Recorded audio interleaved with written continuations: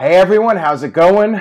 Welcome to the NoDQ.com post Battleground 2017 review video. Now, if you thought tonight's pay-per-view was a good show, I suggest you click this off right now because I thought that this was one of the worst WWE pay-per-views, not just of 2017, but in many years. Many years. I cannot even remember the last WWE pay-per-view that was this bad.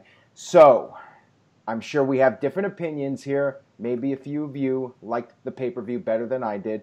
We'll go ahead and break it down real quick, just to sum it up. Virtue, your thoughts on the show overall? I was right on 5 of the 6 match outcomes on the main card and something that happened at the end. And I'm upset that I was right on that many because I did not enjoy this pay-per-view. There was one thing I did like, and when we get to that, I'll mention it. I really liked it. Kind of was a curveball to me. But yeah, it felt like a 3-hour edition of SmackDown. What do you think, Greg? See, I'm not gonna come out and outright say that I didn't care for this pay-per-view. It wasn't my favorite. It was probably a middle of the road, okay pay-per-view, but. Aaron, I don't think it was the worst pay-per-view in years. I've seen worse. Name one. I thought Payback was much worse. If you were Which 6 Payback? to 12 years... This year's? Yes, this year's. If you were 6 to 12 years old, you probably enjoyed tonight's show. I don't even know if then. But Payback. It was okay. It had its moments. Payback was the Roman Reigns Braun Strowman match that was not the ambulance match. Yeah, because right. The ambulance match that was probably the highlight of that show, which thankfully that was the Well, I thought that was better than anything on this show, to be honest with you. I thought that the Roman Reigns Braun Strowman match was pretty good. But anyways, Kyle, your thoughts on the show. And by the way, Kyle's on. We were originally going to have Jeff on the panel, but, Jeff had this very intense trivia battle with Greg Cherry. We will not spoil it in case you have not watched it yet. But Jeff and Greg had a very intense match, and Jeff, he's feeling a bit under the weather. He's stressed out. Kyle, I've heard you want to challenge Jeff for trivia. Is that true? I do want to challenge Jeff, actually, and I don't think he showed up because he knew I was going to be here, actually. So I think he's a little scared of some competition. Oh, is there a little bit of heat between you guys now?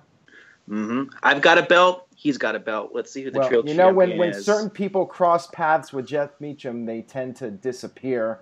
So you may want to tread lightly, my friend. All right, we'll see how it goes. I'm looking forward to the challenge. All right, we'll see what happens with that. Anyways, let's talk about the pay-per-view. Let's go ahead and start off with the kickoff match, which was Tye Dillinger versus Aiden English. Fine kickoff match, although I did notice a sign of things to come. It did feel like the crowd heat was lacking right from the beginning of the show. Usually the pre-show matches tend to have some good heat.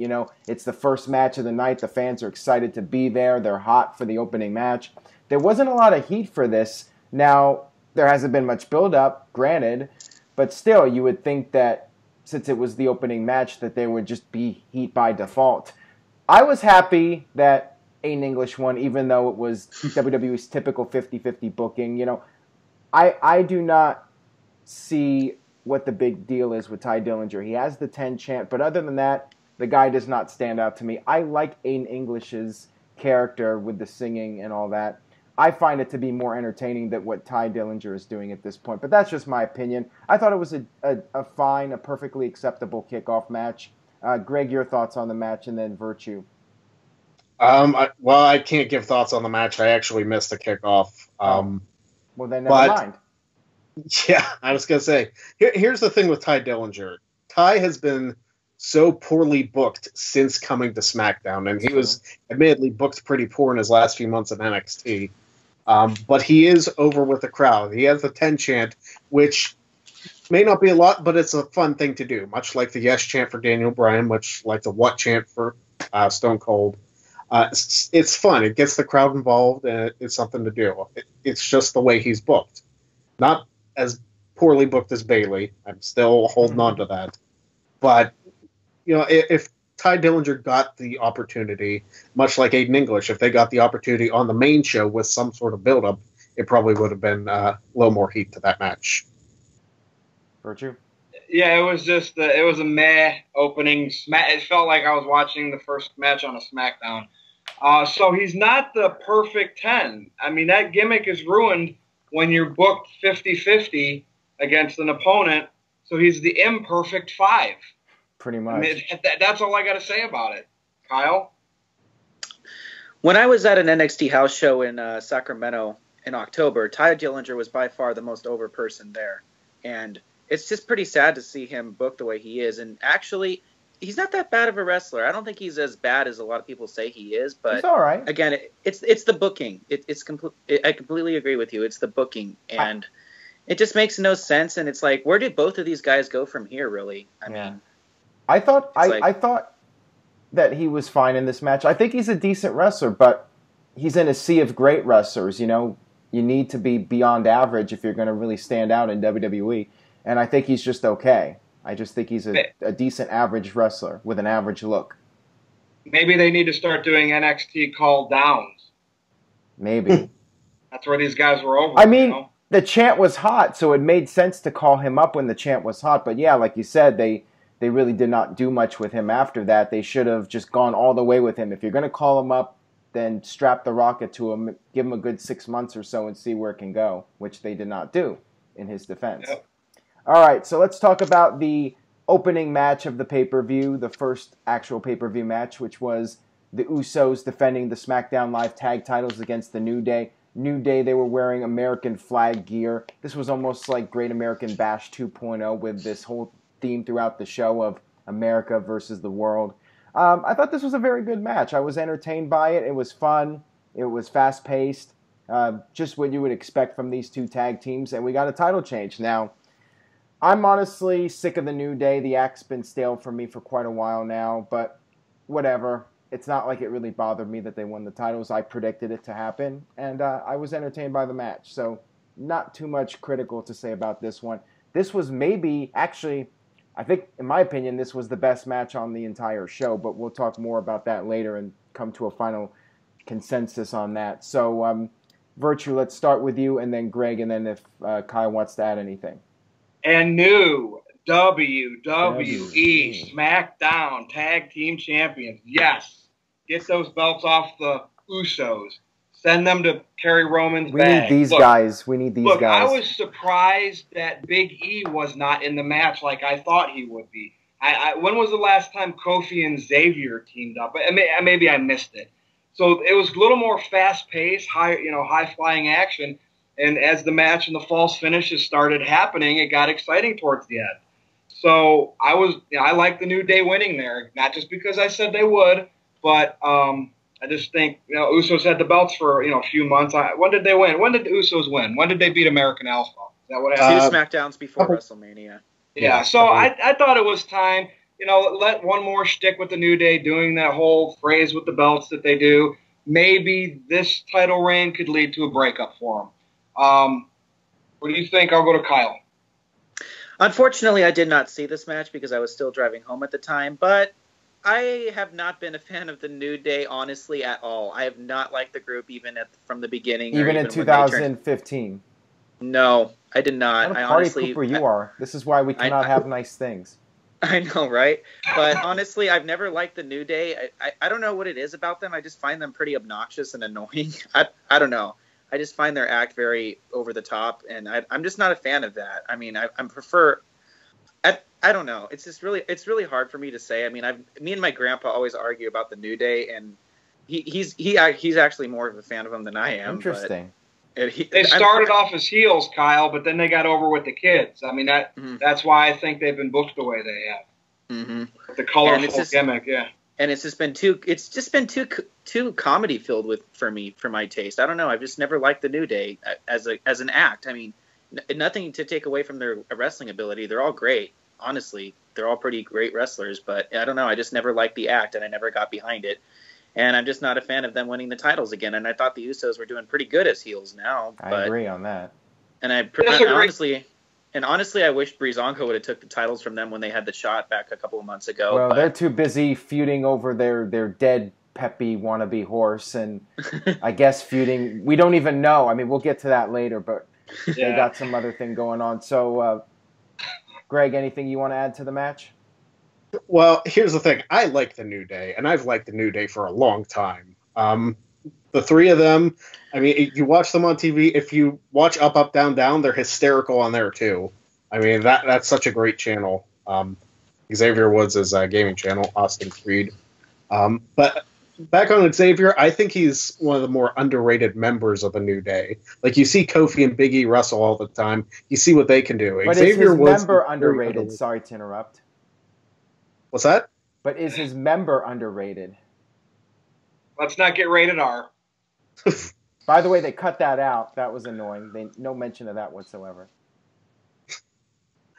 Well, I was going to say, Xavier Woods showed why he belongs as a member of the Tag Team Champions. I mean, it's not just him being the manager, which he's good at as well, for Kofi and Big E. Like, he can actually go in the ring. I thought it was a little, like, tribute to Consequences Creed from his TNA days, the American flag gimmick, so that was kind of cool. But I like the title change. The Usos did well as heels. I'll give them their due as well, but match of the night easily. Well, I agree with you on that one, and nice touch there to bring up Consequences Creed. I didn't even think about that, so that's a nice little tidbit there. All right, so moving on here, Shinsuke Nakamura, or what did Jerry Lawler call him? He totally botched the name during the pre-show. I missed that. Shinsuke or something. He just said the name completely wrong. It was hilarious. I'm sure it'll be on the next Botchamania. Nakamura versus Baron Corbin. I was disappointed with this. I thought it was actually a pretty boring match. I'm just not sure what the deal was. Maybe the two guys don't have the chemistry together, but it wasn't working for me, and the crowd was not into it. I was very disappointed. And then to top it off, it ended with a low blow DQ. And my question is, if you're trying to protect both guys, then why even book the match in the first place? Keep them separate from each other. Somebody on Twitter said, well, people would complain if these guys were not on the show. Easy solution. Book them against other people. I'm not a fan of the DQ finishes, and I really have no interest now in seeing this feud continue after this match. So, to me, this was very underwhelming. Kyle, did you see this one? Unfortunately, I did not, but you want to talk about someone who's been handled poorly on the main roster? I mean, look at Nakamura. Look how poorly he's been booked since he joined the main roster. Well, the problem is he needs to be able to do the WWE Sports Entertainment stuff, and they're trying to do that with the artist and all that. You know, the problem is he cannot really cut the promos, and that's going to hurt him a little bit. And the way he would shine would be in the ring, you know, doing some amazing stuff, and we just haven't seen that yet on the main roster. I mean, the match with Ziggler was pretty good, but he needs to have like one of those New Japan Pro Wrestling style matches in WWE to win over the casual audience. I mean, that's how I see it at this point. He's got to be more than just an entrance. What do you think, Greg? See, I did catch most of the match. There were a couple bits and pieces I missed, but yeah, I don't know what the deal was. Like, it should have been a good build-up between Money in the Bank and Corbin attacking Nakamura. And I'm a Baron Corbin fan, too. Like, I've been a fan of him since before he was called up.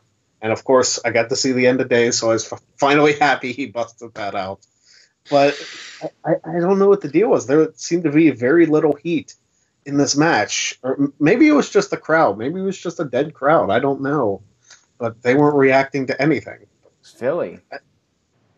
I know. This is the quietest. Yeah. It was Corbin. Corbin was doing all the old school power stuff, and Nakamura was trying to sell it, and the crowd here's what should have happened. I know Corbin landed a deep six. I think the end of days should have been landed in the match, not afterwards. And then there should have been a dramatic kick out by Nakamura, and then he started doing his fluttering and all of this. Then I think that crowd would have got excited. Then they could have went to the no DQ or the DQ finish. But I just don't think the match was laid out right. I was bored. I agree. I mean, good assessment. Sorry, of the match. I didn't cut you off, did I, Greg? No, you were fine. I basically gave all my thoughts. Right. I like Corbin. I like Nakamura, but this match just seemed off somewhere. Yeah, the layout of the match was weird. Maybe they'll step things up at SummerSlam. I'm assuming that'll be a match at SummerSlam. Next up, we had the women's 5-way elimination match, speaking of SummerSlam, to determine Naomi's opponent at SummerSlam. Naomi was on commentary. basically the story of the match, Lana and Tamina were working together. Becky managed to tap out not only Tamina but Lana as well, and then was immediately pinned by a roll-up from Natalya. And then it was down to Charlotte and Natalya ended up winning the match. Charlotte went for her big moonsault. Natalya got her knees up and then pinned Charlotte. I thought the match was fine, but I was shocked at how poorly Charlotte was booked in this match. I mean, Becky was protected. Becky tapped out 2 people and got pinned with a roll-up. Charlotte just flat out lost to Natalya. So that's interesting. I'm really surprised. I'm happy for Natalya, though. I mean, she definitely deserves this opportunity, but at the same time, I feel bad for Charlotte. I mean, she has cooled off so much since moving over to SmackDown Live. I mean, she's just another person now. When on Raw, she was the big deal. She was the top star. So, Virtue, I'll start with you. Your thoughts on the match? What I don't like about these elimination matches is sometimes they wait too long and then it's, fall, all in a row. And that's pretty much what happened. I wanted Becky to win so I could be right versus all you because I think everybody picked Charlotte. But then I started thinking, man, Natty, she really hasn't had anything since back in the Mickie James and Beth Phoenix days? Probably. She was the Divas champion. So she's a veteran now, and she deserved this. So this was the spot of the night that I appreciated the most. Her going over and becoming #1 contender. For all we know, they could still add a Charlotte and a Becky and have a multiple person match at SummerSlam. But Natty is going to SummerSlam, hopefully, to get a shot at the title. So I love that. But these matches, the elimination matches with 5 people, they get quirky. What do you think, Kyle? I was a big fan of Natalya winning, and to be honest, I was actually surprised about how Charlotte was booked. I agree with you, and it's like ever since she went over to SmackDown, it's like, wow, she's lost a lot of her steam, and she still had a huge pay-per-view record, and now that record just keeps going down and down and down. It's so surprising how bad Charlotte's been booked. But to be honest, I really hope Natalya goes on and wins the title at SummerSlam because it's nothing against Naomi. It's just Natalya's paid her dues. She's been wrestling in the WWE now for 10 years, believe it or not. It's been 10 years since Natalya debuted, and I can't believe it's been that long, and she's only had like a really small title reign. And I believe it was actually back in the Lay Cool days when I think she won it from Lay Cool. If you can correct me if I'm wrong, but I think that she won it from Lay Cool. But but yeah, I'm really happy for Natalya, and I'm surprised that Tamina got eliminated first. I was actually kind of surprised about that. I thought they were just going to keep making Lana eliminated first or something like that, and have Tamina go on a tear. For some reason, I almost predicted Tamina was going to win, but I guess I was wrong.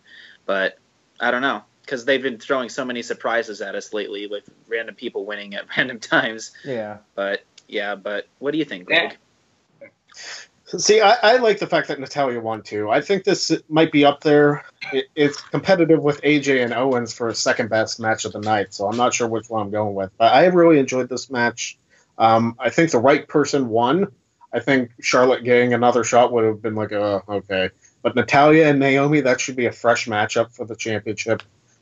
And I hope Natalya wins as well. I mean, she really deserves a chance to be women's champion, not just Divas champion. Yes. And do you think the title change will happen this soon? Because Naomi just got her custom-made belt. Usually, that's a very good point, Kyle. Mm-hmm. Yeah, but she's been champion since WrestleMania. Like, she may have just got the customization, but she's been champion for it'll be 4 months by the time SummerSlam rolls around. I think it depends on how marketable they think she is. If she's selling merchandise, doing the stuff with the Glow title, then I could see them keeping the title on her. Who knows? Is there 1.3 billion people in Florida, Orlando, where she's from? No, there are not. Okay. See how I did that? I see what you did there. All right. Next up, we had AJ Styles defending the U.S. title against Kevin Owens with one of the weirdest finishes in a WWE pay-per-view in quite some time. Now, as for the match itself, I thought it was fine, but I was actually also disappointed in this match. I think this might be a little bit of a controversial comment, maybe not, but I thought that this was the worst AJ Styles match on a WWE pay-per-view since he arrived. I mean, I thought it was just okay. I did not think it was anything special. And the finish, I mean, that got a lot of people confused, head-scratching what was going on here. What it looked like watching it back a couple of times, AJ had his shoulder up, and the referee did not see that. The referee thought AJ's shoulders were down, although from the camera angle, it looked like the referee could see it. I don't know. But it just, the execution of it, I thought was poor.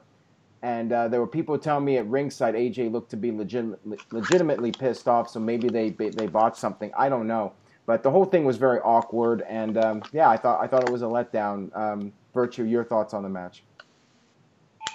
I think when you have an Owens and a Styles wrestling, expectations are set so high. That's true. These guys, it almost looked like, and I never want to say this about these guys, especially AJ. It almost looked like they mailed it in, which for them it still comes across as a fairly decent match. Yeah. Maybe as to not take attention away from the flag match that was to follow and the prison match.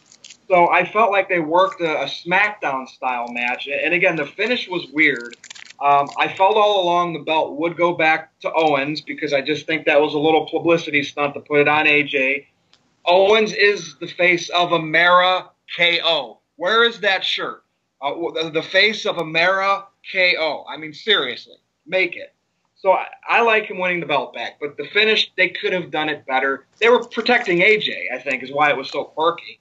Yeah. Greg, what do you think? See, if you notice, they didn't do any replays of the finish, which is probably by design. Are you sure? Because that's how I saw it. Because the first time I was confused, and then I saw it a second time. I think they, unless I was watching a GIF or something on Twitter. Maybe. I missed it. I must have been. I must have looked at something on Twitter then. Yeah, that they didn't replay because I was paying attention. I was like, okay, that was kind of a weird finish. You know, they're not going to show a replay of it, or I was expecting Shane or Daniel Bryan to come out or something, but nothing happened. I figure they're probably got working into a storyline on SmackDown saying, wait a minute, maybe Owens' shoulders were down too. Like, I didn't watch it back, so I don't know for sure. But I figure they're going to continue this. Maybe they'll do a triple threat with Cena at SummerSlam, or maybe Cena's going to fight Mahal. Jericho. Sorry. Who knows? Kyle? I don't know if you guys noticed, but did you see like the really hard bump that AJ took on his like shoulder? I thought he was legitimately hurt, and maybe they like improvised the ending of the match right there or something. I'm not too sure. It looked like he really hurt himself. Nah, he looked like he went down like on that shoulder intentionally. So. Oh, but I don't know. I'm just not a fan of them doing the title change so quickly. I mean, really, because AJ Styles was starting to do like the U.S. Open Challenge a little bit there with John, almost like trying to be like John Cena, but with his own little twist to it. But yeah, I think like what Virtue said, you know, it was done to get that publicity from the house show and get more people going to house shows. True, and they need to start putting publicity on their actual shows to get people to go to those, but that's a different story for a different time. But yeah, I'm fine with Owens winning it back, but again, 3-time U.S. champion in 3 months? I mean, it seems a little ridiculous. He's the face of America. They got to build that gimmick. I mean, if they didn't give the belt back to Owens, that whole thing that he just did to me would have been a waste of time. That's just how I see it. So they got to take a chance and put the belt on that as an investment. I mean, I don't know if Owens will deliver or not, but they got to try. I guess, but it's just like, I don't know where these two go from here. I don't know if they're going to continue their feud for one final match at SummerSlam or Jericho's coming back. I don't know if AJ Styles is going to go into the WWE title picture. It's like, I always try to look ahead and see like where they go from here. Yeah. But I really don't see a clear direction of where they're going to go with either of these guys. Well, I think they're going to have a blow-off match at SummerSlam if I had to make a prediction right now. Yeah, but I'm not the match was good until the ending. The ending just ruined the match for me, and it was honestly this ending is what killed the entire show for me. I'm just like, oh boy, I know these next two matches were gonna suck, and I'm like, oh great, this is the match that was gonna. I predicted that. I'm like, okay, this is gonna be the match of the night. I'm like, only WWE can make me feel this way. Now we need a flag match and a Punjabi prison match to save this show and make it a memorable one. Not even the power of love could save it. Yeah, we'll get to that in a few minutes. Next up, we had the flag match, John Cena versus Rusev.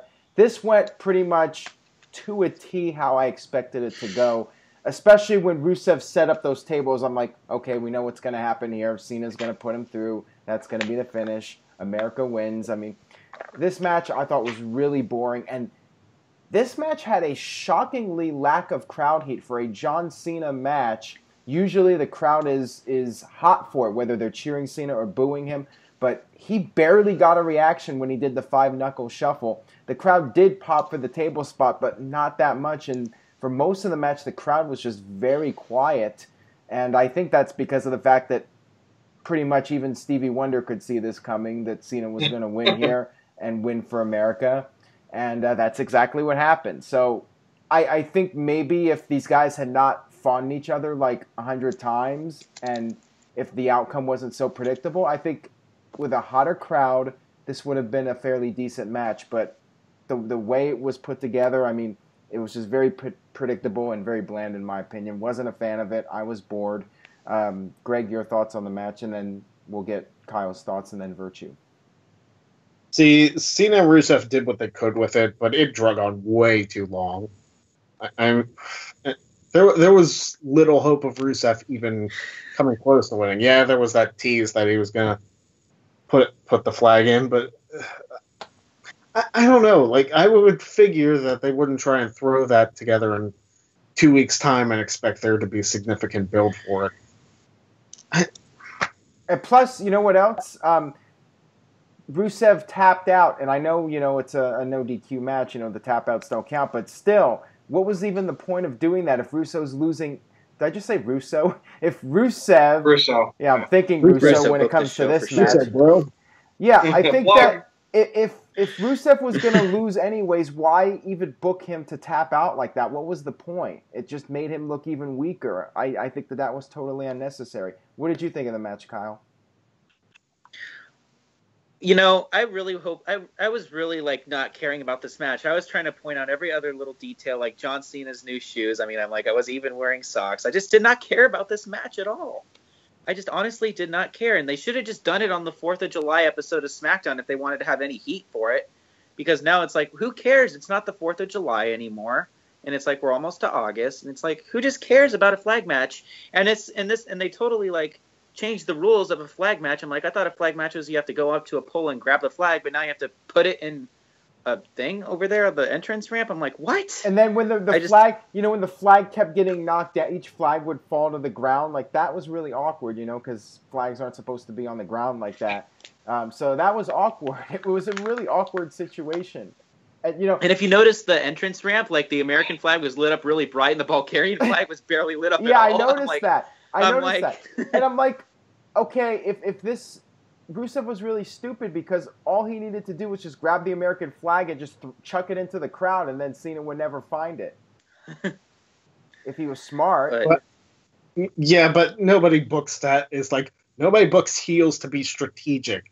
It's true. Oh, we're just gonna try and win. It's that's one of the problems I have with booking. It's okay, if I was in this situation, what would I do? It's why don't they book these guys for finishes, especially heels that are cheap, but they make sense, Now here's a question. What was stopping Rusev from ripping the flag in half? Would you just have to put the stick into the pole or whatever? I was thinking that too. It's what if he just broke it and threw it? It's you can't stick half the pole in. Yeah, do you have to stick both? The whole thing was just so silly. The whole concept of the match was dumb. But Virtue, what did you think of it? This was awful, okay? It was as cliche as WWE has been the last 12 years with John Cena. You know why I like Roman Reigns? Go back to the ambulance match with Strowman. That's how you do a gimmick match. You don't do something like this. When you grab the flag, you're automatically in slow motion. When Rusev was going on the outside of the ring, why didn't he run? Why was he Yeah. It's like going up a ladder slow. Yeah, somebody pointed out, somebody on Twitter said the flags must be 500 pounds each. Yeah, and it's just as tribute to the troops now in July. I mean, I have all of these feel. And lastly, and I'm not even going to comment on the match because a 10-year-old could have choreographed that match. Rusev, his whole career in WWE has been John Cena's bitch. Yep. And it's ridiculous that he can't put a guy over. And maybe it's not Cena. maybe it's the machine, but like I just can't. He came out in a tank at WrestleMania 31, but he's John Cena's B. I'm done. Next. Right. Virtue's Rage. That is Virtue's Rage, and we love it here. I mean, I'm not sorry, arguing man. with that No, I'm sentiment. not sorry. No, I'm not. Sorry, not sorry. Okay, so next up we had the dramatic conclusion, or so we thought, of the Fashion Police's X-Files, where we would finally find out who attacked the horse and killed it or whatever. At first we thought it was the Ascension, but then they took off and apparently it wasn't them. And then the lights went out and we had the Fashion Police laid out. But we did not find out who the attackers were. So we have to tune in to SmackDown Live, even though we paid $9.99 to watch this for a conclusion. We have to tune into SmackDown Live for the finale, I guess. And I'm assuming it's going to be Harper and Rowan, but you know, at least they should have put the mask on one of them. Maybe WWE Creative doesn't even know what they want to do with this, and that's why there was no real answer to it. Is there anything any of you guys want to add to this, or did I pretty much sum it up? Virtue. I found it hilarious when Fandango was getting dragged, and I swear it looked like his lip was dragging against the ground as he was getting pulled backwards. I thought that was funny. Like, to me, that made that whole sketch. He was getting pulled out of the scene by somebody mysterious. That was good work, in my opinion. Anything? I got nothing else. All right, Kyle. Anything else, or you're good? I have no comments to make about this segment. No comments. All right, you're pleading the fifth. I dug pretty deep for that one. All right, next up we had Sami Zayn versus Mike Kanellis. This was the power of love, or the power to attempt to save the show. These guys tried. They really tried, but it was another 50-50 booking match. You know, Sami Zayn getting his win back from SmackDown. Maria tried to interfere. It did not work. Zayn won with the Helluva Kick. Same match with pretty much no crowd heat. Again, not much to say about it. It was just there to fill time. Greg, anything you want to say, or you're pretty much ready to talk about the main event? Yeah, I'm pretty much ready. I mean, they did what they could. Yeah. I've said that more than once this show. But Philly, seriously, get it together. Pittsburgh crowds got their stuff together. You're disappointing Pennsylvania. Don't do that to me. I mean, you're already the disappointment for Pennsylvania as far as sports go. But as wrestling crowds, you should be on the up and up. Get it together. Well, it was not a sold out show, by the way, and this is like the second SmackDown pay-per-view in a row. Well, no, I think Third. Money in the Bank. I think it was sold out. It was either Backlash sold out was or it not was very sold close. out. I know Backlash was definitely not sold out, but I'm not sure about Money in the Bank. They might have sold it out right at the end, or they came very close. But yeah, again, this continues a trend of not selling out for the pay-per-views. Virtue, anything you want to add to this Zayn versus Kanellis match? Yeah, I mean, this was a late added match. I thought Zayn would win because of 50-50 booking. I'm surprised that they kind of, the power of love with HBK and Sensational Sherry. I mean, Kanellis, Mike and Maria, sorry about that.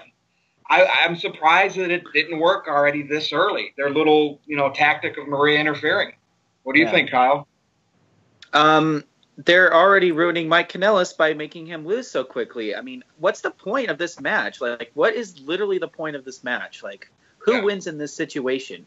Nobody. Yeah, exactly. I think Maria's more over than both of them anyways.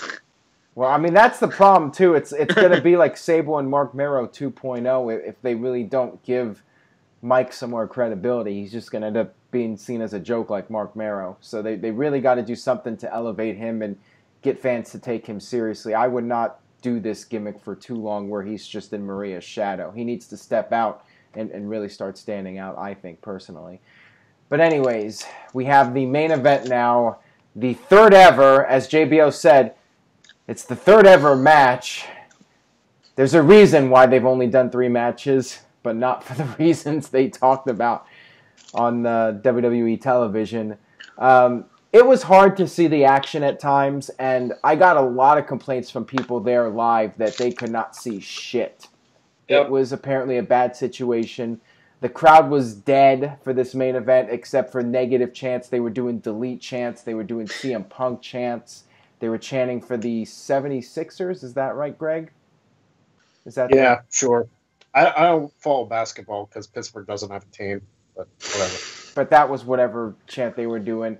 The fans tried to do a "Let's Go Jinder" / RKO dueling chant, and they actually got drowned out by boos. I mean, that's how much the crowd hated this match. It finally got interesting at the end. I mean, as expected, I mean, we all saw this coming. Again, even Stevie Wonder saw it coming with the Singh brothers coming out. And like I talked about in the predictions video, Orton bumping around, the Singh brothers bumping around for Orton. One of them did the Shawn Michaels style bump, from the top of the cage through the announce table. That was the big highlight of the match. I mean, that was the most memorable thing. And that's from a guy who wasn't even a participant in the match.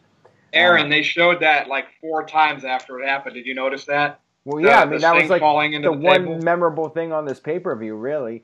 But as the match was happening, they went back to it multiple times. Well, yeah, they got to show something interesting so people can stay awake. But anyways, you know it's bad when people were wanting to see the Great Khali show up. And there was speculation early on the day. I even tweeted out about it that Khali posted some pictures of himself in an airplane this morning. And how often does he do that the day of a WWE pay-per-view? And there's a reason he posted it, because he showed up on the pay-per-view. The Great Khali is back, ladies and gentlemen. And the Great Khali helped Jinder Mahal retain the WWE title. The match was a disaster, more or less. Like JBO said, there's a reason WWE has not done one of these matches in 10 years, and because it's just a terrible concept. And there's a funny part where I don't know if you guys remember when Batista did that jump from one cage to the other. That was a really cool spot, but Orton basically just maneuvered himself from one cage to the other, and the announcers were talking about how this was some really impressive feat. And I'm like, dude, Batista jumped from one cage to the other. Come on now. But the announcing was terrible, by the way. That's the other thing. On this entire show, I thought it was so bad. Greg, your thoughts on the match and Khali returning and everything else? See, the sad thing is, like, even though they've only done 3 of them, this was actually easily the best Punjabi prison match that they've had. But the thing is, it wasn't overly memorable, other than the Singh brothers spot, who he wasn't even in the match. And whoever thought like there would be a giant reaction for the Great Khali returning? It's like, right? Holy crap, it's the Great Khali. And he was back in his like old like 2007 gear, the black gear, not the Punjabi Playboy or whatever. It's like he was serious Great Khali. So that was all right. But I hope this feud is over for everybody's sake, not just for Orton's and Jinder's, but for crying out loud, they need to move him on to something else. Hopefully this was a one-off thing for Khali. Could you imagine Khali versus Orton at SummerSlam? That was my first immediate thought after that. It's like Orton gets his revenge and RKO's Khali at SummerSlam. I could totally see it happening. I mean, this has got to be a one-off thing, because Khali barely could walk to the ring. He could barely walk to the ring the last 4 years he was there. Could even pass the WWE's wellness test at this point. I don't know, but Virtue, your thoughts? Guess. The match was boring. I liked it slightly better than the flag match. The Singhs livened it up a little bit when they got there. There was the spot where Orton went to do the DDT. Jinder went to kick him. One foot went through the prison cell. And then it was blatant that he put his second foot up there so Orton could do that DDT, and that kind of irked me too. Like, I mean, these guys are professionals; they should know better than that. The Great Belly, if you notice, he's got a nice belly on him now. He came out just as I predicted. I would actually, if he would have came out and maybe cost Mahal the title and with some weird, maybe Corbin could have cashed in. That would have maybe made this a little bit better of a show. But from what I could see, it just too gimmicky. Kyle? Does WWE forget their own history? Because when Jinder Mahal debuted, he hated the Great Khali, and now all of a sudden he worships the Great Khali like he's some freaking wrestling god or something like that. Well, they're it's both from the country with 1.3 billion people. And yeah, I just hated the outcome of this match, and I buzzed my head literally today because I already knew this pay-per-view was going to be crap. And Jinder Mahal is the reason I buzzed my head in the first place. You're just going to have to keep buzzing your head every pay-per-view until WWE gets it right. I know. I just never liked Jinder Mahal as the champion, and I still can't take him seriously. He's been WWE champion now for 2 months, and I still can't take him seriously as the WWE champion. Now, with that said, Aaron, do we know the figures for WWE Network subscriptions in India? Did they release that? That's something I want to look into and find out, especially since Mahal has been champion. I don't know if it may. He's a Canadian, right? But I just want to see if this is paying off somewhere for WWE, because it's not here. Well, I haven't seen any data on that yet, so I mean, he's still champion for now. I mean, that's exactly. What I predicted all along was Cena beats him at SummerSlam, and then maybe Corbin cashes in on Cena, and they start a new feud and go in a new direction. I mean, that's been my prediction for months, and that's what I'm expecting. And figured Orton would lose this match with the usual shenanigans, and that's exactly what happened. So, all right, time for the letter grades for WWE Battleground. Like I said at the beginning, I thought that this was the worst pay-per-view of 2017 so far, and I think it's most likely going to be the worst pay-per-view of the year when we do the NoDQ.com year-end awards. I would give this show a D, and I'm giving it a D instead of an F because the Singh brother took the cool bump. Khali returned, which I guess was okay for a little nostalgia moment, I guess, whatever you want to call it. And, I felt the tag match was pretty good. I felt the tag match, if the tag match was just average, then maybe this pay-per-view would have been a D- for me. But I'll give it a D. I'm giving it a D. Virtue, and then Greg, and then Kyle. The pleasant surprise of Natty. I really wanted Owens to win the U.S. title back, and then the New Day winning the tag titles. Still didn't make up for those two horrendous matches. I'm going to put it right in the middle. And this is a bad grade for me. You know how highly I rate my shows, especially when I see the talent put the work in, which they still did, but a C. Okay. C. So wait a minute. Flat C. Okay, if you have to rank all 12 WWE pay-per-views, shouldn't there be some pay-per-views that are below average and some, maybe 4 that are above average? But see, my grading scale is different than yours. Like a B is probably average for me. Status quo. Of the 12 WWE pay-per-views in a calendar year, let's say 2017, where do you think this one will fall for you? This is my worst one. It's my worst. So it's going to fall in your bottom 4 then. So it's going to be a below average pay-per-view. Yet you're giving it a C grade. Yes. Okay. Again, you have a weird scale. Yeah. All right, Greg. Let's see what you have to say. All right. I talked at the beginning of the show that it's like it's not as bad as everybody thinks, but the more we talked about it, it's like maybe it was.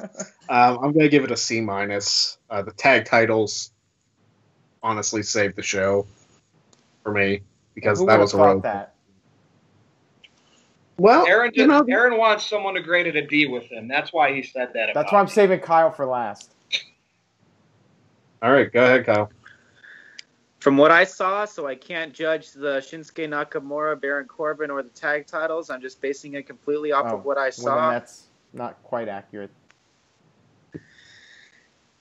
The tag match was pretty good. So whatever you give it, we're going to have to bump it up like a half grade. From what I saw tonight, D-. Okay, well then we'll bump it up to maybe a D or a D+. There you go. There you go, Aaron. Greg and I look at the work a little bit deeper than the storylines and the booking, so I like all of our grades. It says, those are good grades. I want to see what everyone else thinks. Put it in the comments. Let's look at No DQ's poll. Right now, it is 55% thumbs down, 19% thumbs up, 16% thumbs middle, and then 9% did not watch. So it looks like a middle finger right now, basically, the poll results, with an overwhelming thumbs down. So was not a very successful pay-per-view in terms of fan happiness. we'll see what you guys think on NoDQ.com, obviously with your comments, and on YouTube. So go ahead and leave your feedback, what you liked, what you did not like. And hopefully you guys enjoyed the video. Let's get the plugs out. Greg, and then Virtue, and then Kyle. At PA Sensation on Twitter. I'd say Instagram, but I'm barely on it. So at PA Sensation on Twitter. If you friend me on Facebook, like I said before, I'm not going to add you because I don't know you. So Twitter, at PA Sensation. And also watch Wrestling Trivia Challenge episode number 2, Greg versus Jeff. Excellent match. I mean, that was one of the most intense trivia matches that I've ever seen over the many years that I've seen various wrestling trivia matches. This might have been the greatest wrestling trivia match of all time, but Kyle might be able to top it. Kyle might give Jeff a bigger run for his money if Jeff won, which I'm not saying he did or not because that would be a spoiler. Maybe Greg won. You guys would have to tune in and find out. Maybe you've seen it, maybe you haven't yet, but go check it out if you have not seen it yet. Anyways, Virtue, your plugs. Twitter, at NoDQ_Virtue. Virtue's Rage on NoDQ.com. And go check the last one I just posted on. Maybe once in a while I'll do like a video instead of, because I don't know how much people like to read. They might just like to listen. Go check that out. Kyle. All right, Kyle. All right, you guys can follow me on Twitter at Interstate Kyle. You guys can subscribe to me on YouTube at Interstate Kyle. I have not posted a lot of videos lately because I've been working and I've just been super busy, but I'll be trying to upload some more YouTube videos from the Reno Tahoe area. If you guys want to see any videos from the Reno Tahoe area, come subscribe to me on YouTube at Interstate Kyle. Well, what did John Lennon say? Sometimes life happens when you're busy making other plans. Yeah. You should know. You're the Beatles guy. I honestly did not follow the Beatles after their freaking breakup that much. I don't know much of their They story. have some good stuff. They Oh have my some gosh, great Aaron. solo albums. George Go to Harrison's YouTube. self-title is great. Honestly, I followed George Harrison quite a bit after the breakup, but I didn't really follow John Lennon that much. Or Well, Paul McCartney. Lennon's first 2 albums were good, and then he kind of went downhill from there. But you got to check out Plastic Ono Band. That's a great album. And Imagine. I think my grandpa has that album. I'm not sure. I'm You shocked need to check and out I'm more disappointed in McCartney you, stuff, Kyle. seriously. But The yeah, stuff with By Link. that is a Lennon quote from Beautiful Boy. Life is what happens to you while you're busy making other plans. So, shit happens. But anyways, check out Kyle's videos, Interstate Kyle. Check out PA Sensation on Twitter and NoDQ_Virtue on NoDQ.com. Of course, you can find me on all social media at Aaron Rift and at NoDQDOTCOM.